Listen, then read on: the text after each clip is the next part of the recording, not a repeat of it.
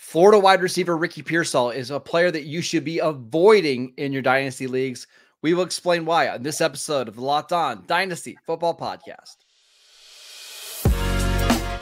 You are Locked On Dynasty Football, part of the Locked On Podcast Network.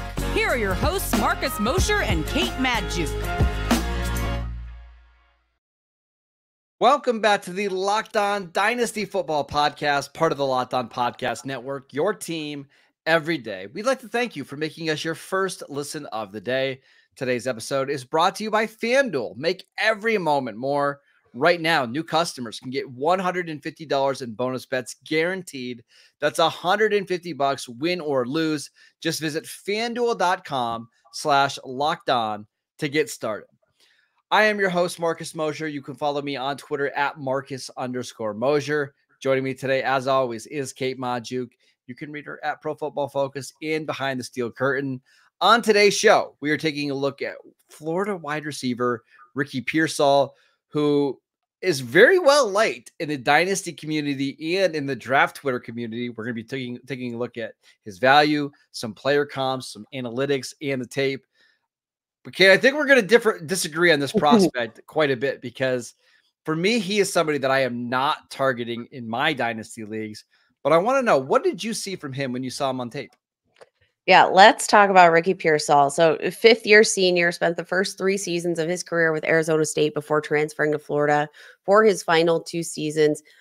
He is a bit on the older side, and that is a big. He played with Brandon Ayuk. Yeah, like he's a little old. He's 23, going to turn 24 here, like right at the start of the NFL season, which 24 years old for a rookie wide receiver, that's definitely on the older side. 6'1", 189 pounds. So like has a little bit more of that height, but still a more general compact frame. A really explosive player. Now I, posted a senior high or a career high 65 catches, 965 receiving yards in his final season with Florida.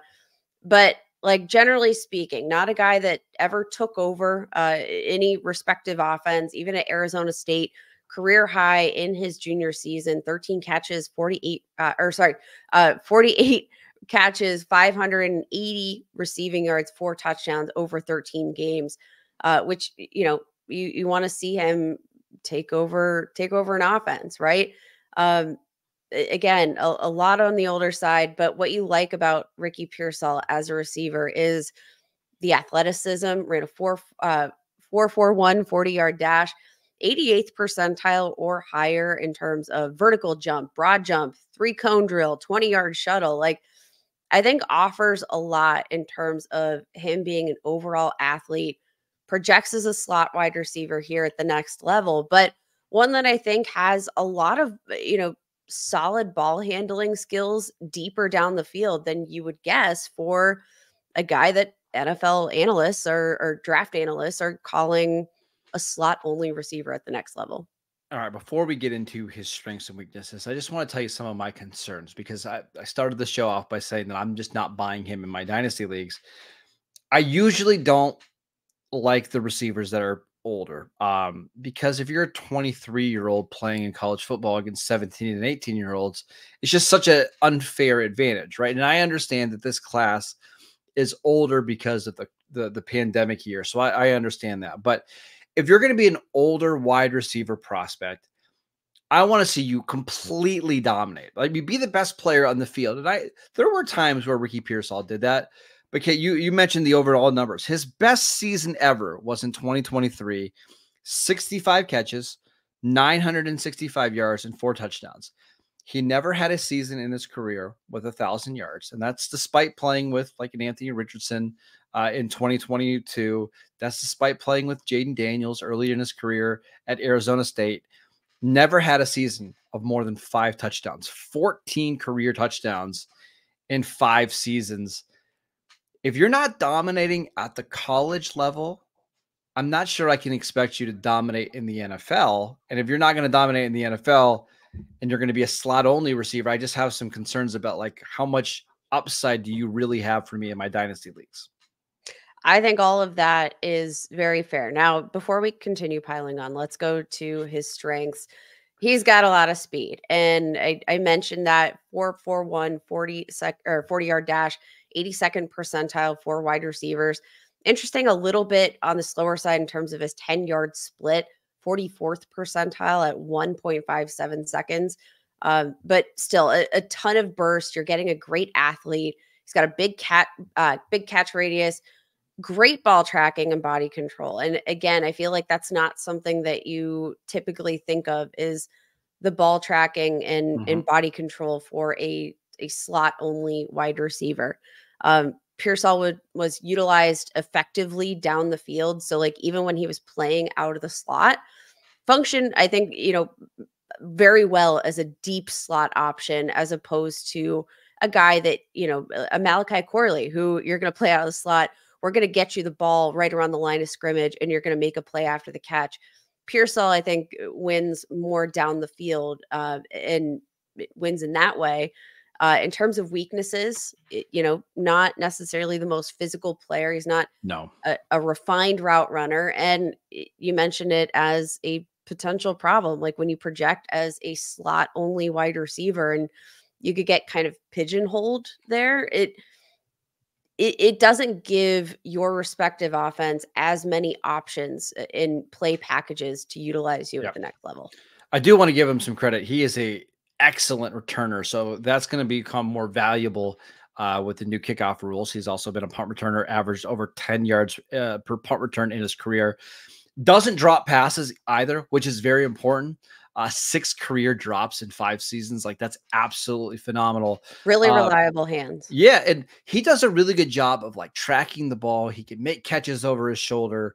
He doesn't have a big wingspan. I'm looking at it now, 73-inch wingspan, 30.5-inch arms, but does a good job of making some pretty wild catches. I'm sure everybody now has seen his catch against Charlotte, which is one of the best catches I think I've ever seen.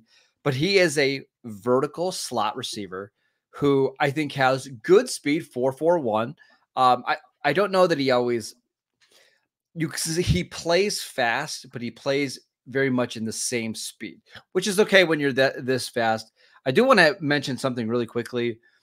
I think there was a mix-up with his 10-yard split at the NFL Combine. Ooh. The NFL.com webpage was having all sorts of issues with updating times and getting things. They've had a lot of errors. Talked to an NFL scout that had him at 1.49 as a 10-yard split, and that lines up more closely with a 4.41. Right. So I'm not saying that the time is wrong. I'm just saying it doesn't quite match up to the play, to his play speed. But I think he's a good prospect. He's just not somebody that I'm particularly targeting in my dynasty leagues, despite it sounds like he's going to have 2nd-round draft capital. He would be a player that I would probably let somebody else draft. He's somebody that I do think is going to be a tremendous asset to his football team. But as we mentioned, the sort of deep slot, a deep slot role, not necessarily the most conducive to PPR upside, which no. I do think, sometimes with slot receivers, that's going to be the bread and butter for fantasy managers, is just getting them some of these high volume touches. I don't think Ricky Pearsall is that volume guy. So while he's playing out of the slot, I don't think you're going to get as much volume if he's utilized in a similar manner, which, I think his best plays came, up the middle and down the field. You're not necessarily going to get, I think, the kind of consistency that you would like as a fantasy manager, even though that, I think he's one of these guys that I really liked the tape, but there are some situational question marks that might impact his dynasty value moving forward. And this is really important. I'm glad that you said this. I think the tape is very good, but there's a difference between having good tape and being a really good prospect that translates to dynasty value. And I think Pearsall is a good example of that. But I want to get into some more of the numbers, Kate, because I think they're very fascinating. We will talk about that next. This episode is brought to you by eBay Motors. Passion, drive, and patience. That's the winning formula for winning championships, and it's also what keeps your ride or die alive. eBay Motors has everything you need to maintain your vehicle and level it up to peak performance. Superchargers, roof racks, exhaust kits, LED headlights, and more. Whether you're into speed, power, or style, eBay Motors has got you covered. With over 122 million parts for your number one ride or die, you'll always find exactly what you're looking for. And with eBay Guaranteed Fit, your part is guaranteed to fit your ride every time or your money back. Because with eBay Motors, you're burning rubber and not cash. With all the parts you need at the prices you want, it's easy to make your car the MVP and bring home that win. Keep your ride or die alive at ebaymotors.com. Eligible items only. Exclusions apply. eBay Guaranteed Fit only available to U.S. customers. Welcome back to the Locked On Dynasty Football Podcast. Are you watching Fox Sports or ESPN on your TV all day? Are you having to turn down the volume because of all that shouting? Make the switch to Locked On Sports today, a free 24/7 sports streaming channel program for you every day to bring you the biggest stories without all that screaming. Locked On Sports today brings you can't miss analysis, opinions, and news streaming 24/7 on YouTube or on the free Amazon Fire TV channels app. Part of the Locked On Podcast Network, your team every day. All right, Kate, let's dive into the advanced numbers for Ricky Pearsall. What do we got?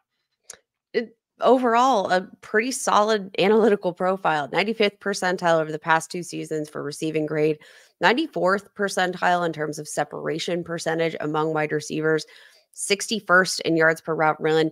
You mentioned those consistent hands, and yes, it absolutely translated here. 98th percentile in terms of overall drop rate. Like Ricky Pearsall, a reliable guy when he is on the field, and I think teams are going to like that a lot about him.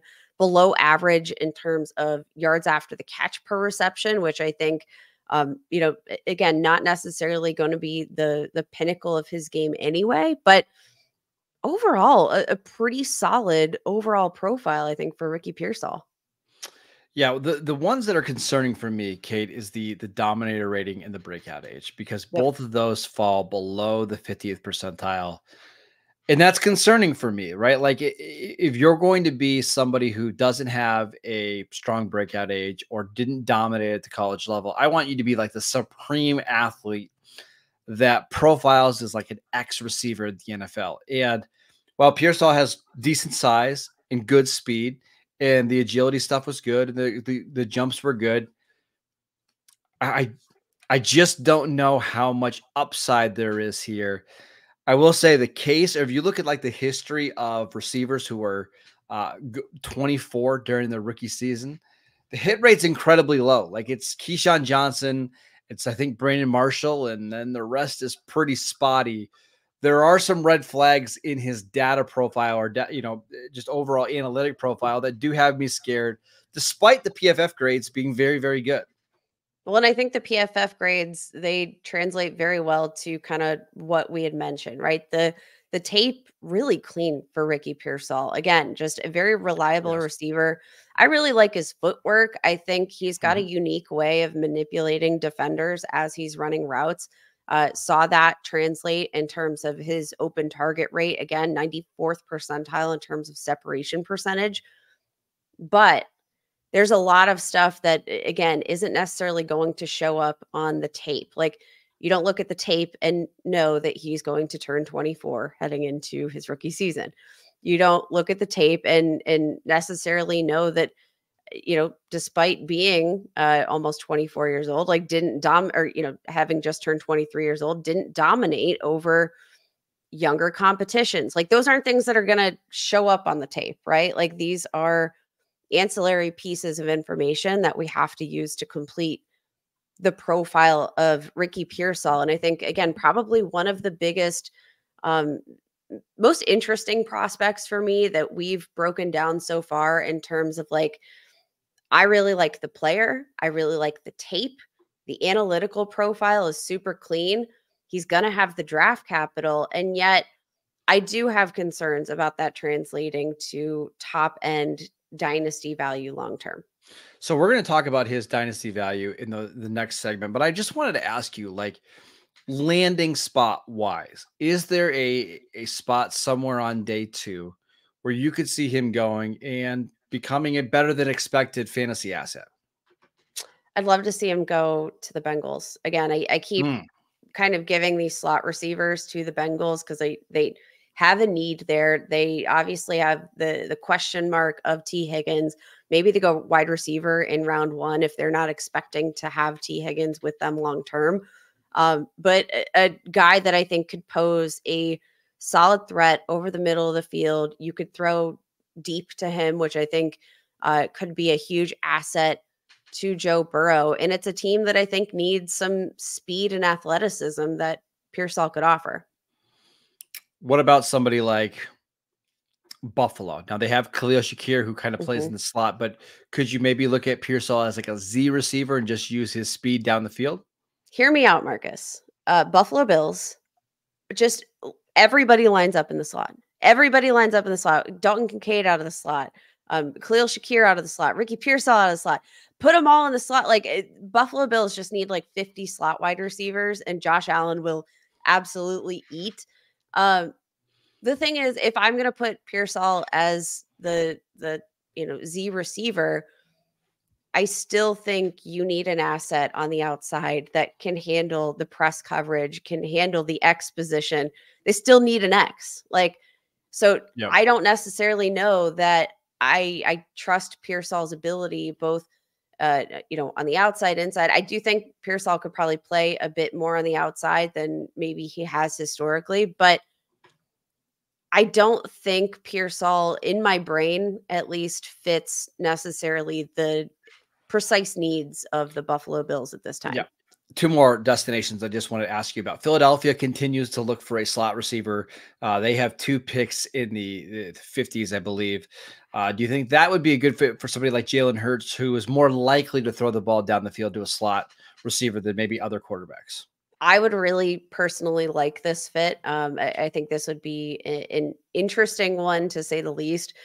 Again, probably not the best in terms of I don't know that there's a really solid landing spot for Pearsall, but I think if there's a team that probably is going to be able to utilize his skill set most effectively, it could be with a quarterback like Jalen Hurts, who, they have this established run game. They have, they afford themselves the ability for a play downfield to develop where, Pearsall can play out of the slot, can run a route, get open downfield.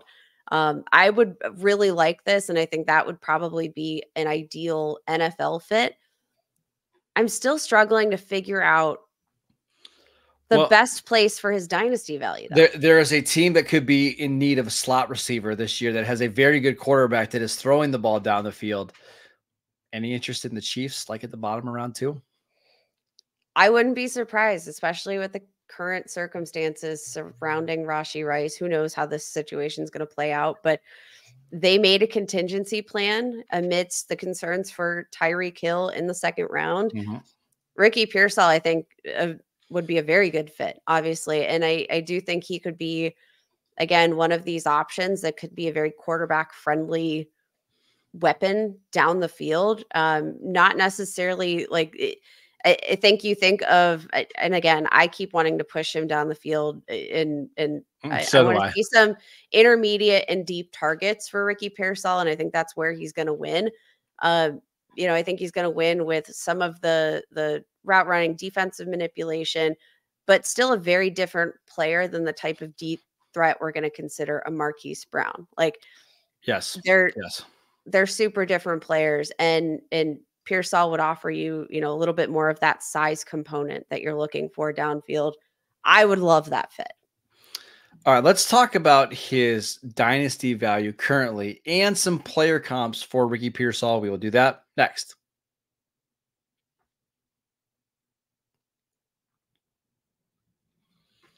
Welcome back to the Locked On Dynasty Football Podcast. We are discussing the dynasty value for Ricky Pearsall. Kate, where is he being drafted among rookie receivers currently?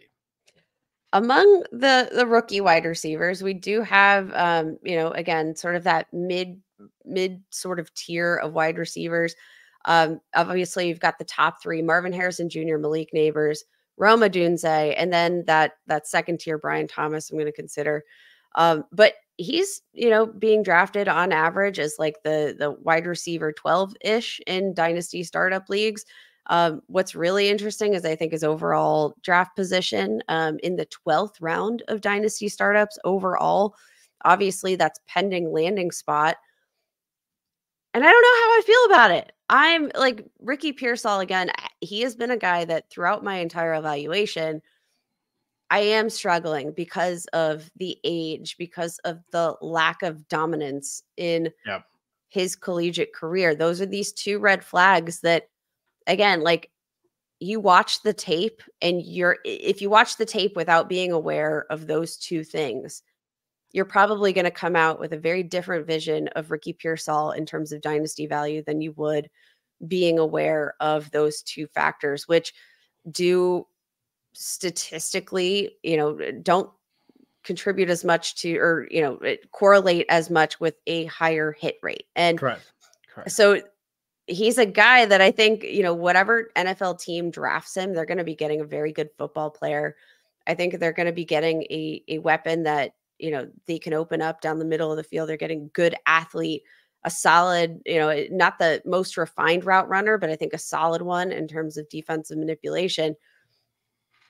But how will it translate to dynasty? And do I like all of the things that I think Ricky Pearsall would be all of the types of roles that I'm projecting for him at the next level aren't necessarily roles that I can see like being, high volume plus type of situations. Yep. I'm torn. So for I like me, the player better than I like the dynasty prospect. Yeah, I'm with you. For me, that's just the spot where I'm going to be drafting running backs instead of some of these receivers because I just don't know how well he's going to project in the NFL. I think a high end comp for him, and frankly, I think this is even too high, is Calvin Ridley. I think Calvin Ridley wins in the same ways. Calvin Ridley was a little bit more polished coming out of the SEC, but like Pearsall was an older prospect who wins with speed in route running. Despite the routes being maybe a little bit overrated, Calvin Ridley has been a valuable fantasy asset for 1 year in his career. And that was on an offense where he was the number one receiver with Matt Ryan. I don't see that being the case for Pearsall. I think he projects as a slot only, which we've mentioned several times, and probably somebody who's going to be more efficient than a target hog. So for me, I want to target running backs in that range after we get outside the top 10 or 11 receivers. So for me, he's somebody I'm just avoiding. If I'm wrong on him, I'm wrong on him. So be it. I'm comfortable with my evaluation here. I'm going to name a couple of players. So right now, in terms of like overall rookie value in Dynasty Startup ADP being right around like, the end of the second round in rookie only drafts, I want to name a couple of players that are in a similar range as Ricky Pearsall, some of which we've talked about already on the show, some of which we haven't, but I'd like to get your thoughts. Would you take Ricky Pearsall or these players? Okay. Roman Wilson. Ray Davis, running back Ray Davis. Ooh, Ray Davis, but that one's close. Could be landing spot, but again, similar age concern. So interesting. Yeah. Wide receiver Devontae Walker. Pearsall, pretty comfortably too. Okay. Bucky Irving. Probably Bucky, but I can be talked into either one. Malachi Corley, who we talked about in yesterday's all day. show. Not even close. Jalen Polk. All right, so there are several players being drafted. How about this is like one of my favorite guys right now, running back Audric Estime, Mr. 471 himself. Estime, pretty comfortably.